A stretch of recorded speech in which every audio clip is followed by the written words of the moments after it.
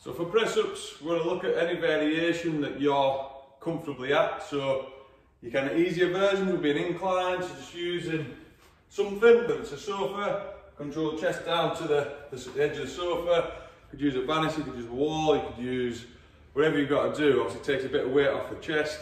Your next step would be to do hand release. So full press up position, straight from the side. Then we control down to the floor, and then we get up, trying to keep the hips as flat as we can. Obviously, if we get stronger, that becomes easier. Your next step would be to do full press ups. So hips flat, control to the floor from there, and we can advance that by doing an incline, a decline. So feet up, again we're loading the weight over the chest more. If you're getting quite good at press ups, just slow the movement down. An eccentric phase of 3, 4, 5 seconds is going to get a lot tougher. So just use that to kind of change the movement, to make it a bit tougher for you, instead of having to just do more and more reps.